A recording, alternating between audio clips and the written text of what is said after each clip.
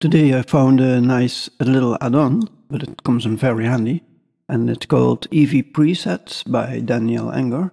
You can find more info on blenderartist.org, or you can download it on the GitHub. I'll give you a link later.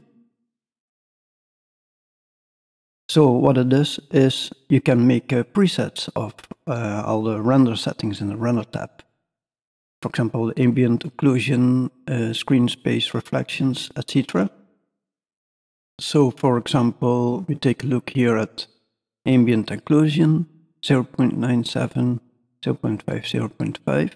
And if we change the settings, then we change the settings and the render settings.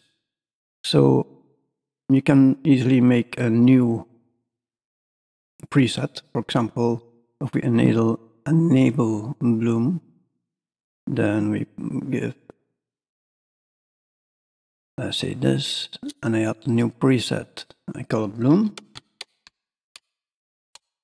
Okay, so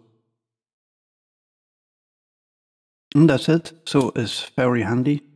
So I have this also in my EEVEE Express, but there I have only two settings.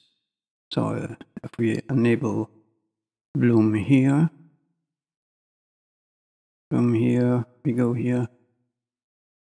So this is very handy. All right.